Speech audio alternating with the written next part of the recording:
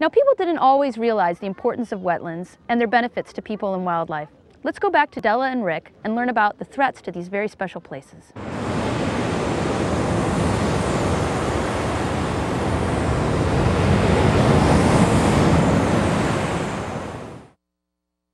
Acres of wetlands are being lost each year all over the world. We're here at the Julie Metz Wetland Bank along the Neabsco Creek in Woodbridge, Virginia. Mr. Swanson, please tell us about the threats of the wetlands. Certainly, Della.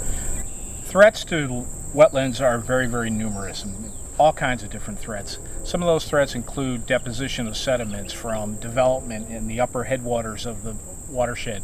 You have threats from development under farming and mosquito control, where you're altering or you're amending the flows and the water quality coming into the wetlands. Dredging and stream channelization will have a huge impact on the ability of a wetland to filter water and purify water. Diversions and alterations, like I was speaking of earlier, of flows coming in can really have a huge impact.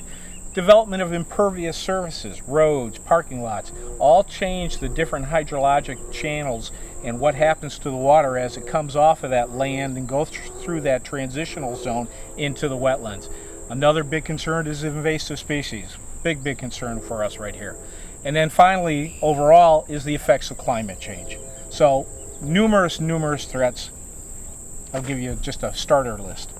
It's very quiet here, and it's a great place to look for birds and other wildlife. So with all of these threats to this special habitat, it's really important that we do what we can to help conserve wetlands, or maybe even create new ones. Back to you in Canada.